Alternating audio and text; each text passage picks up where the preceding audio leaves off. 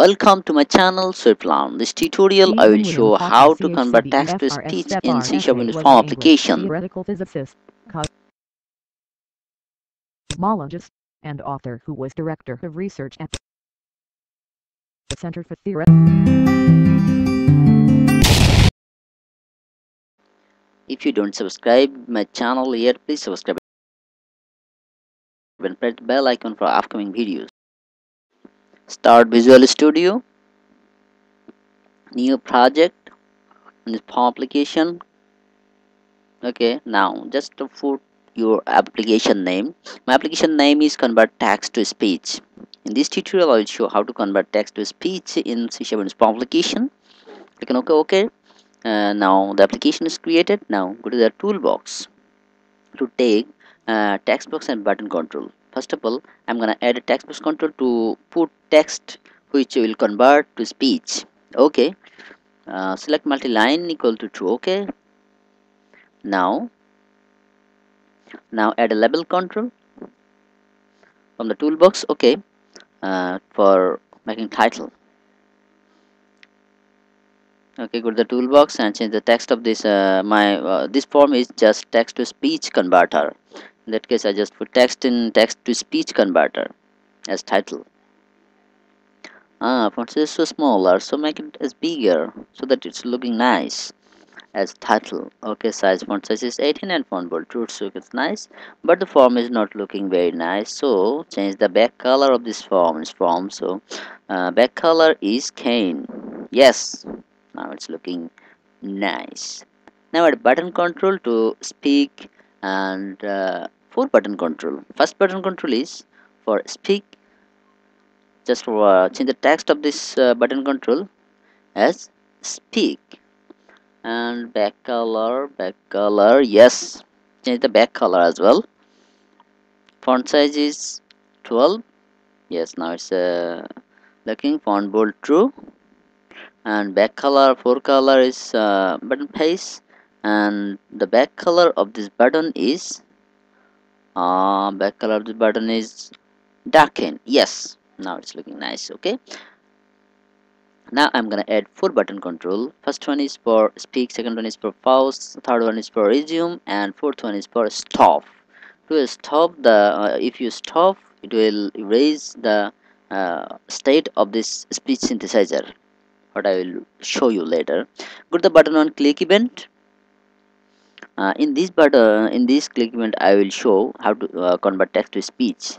In that case, add speech synthesizer.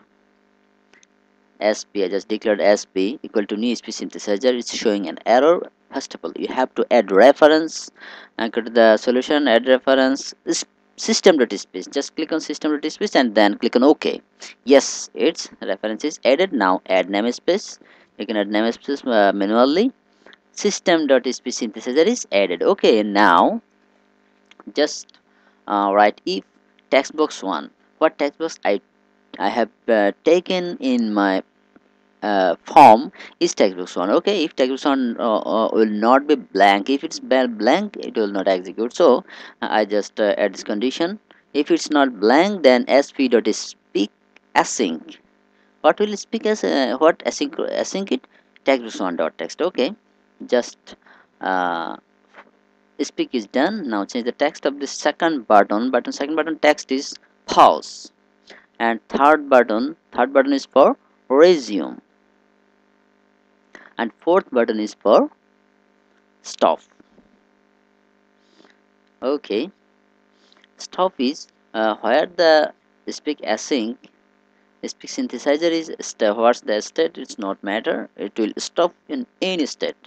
Okay, now if sp dot state equal to speak,